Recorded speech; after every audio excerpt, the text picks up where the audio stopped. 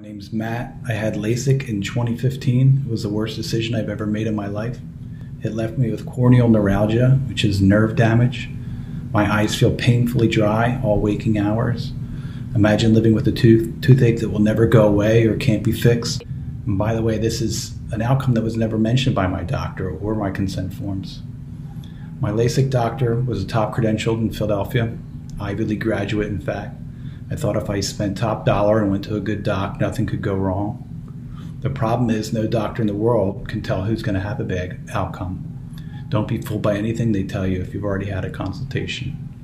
In fact, when I had mine, it was explained to me, sorry for the crude drawing, but the eye, they would cut this flap that would come up here. They would do the surgery on the eye and the flap would be put down.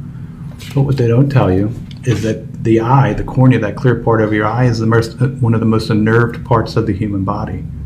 And all those nerves are going to be severed in that process.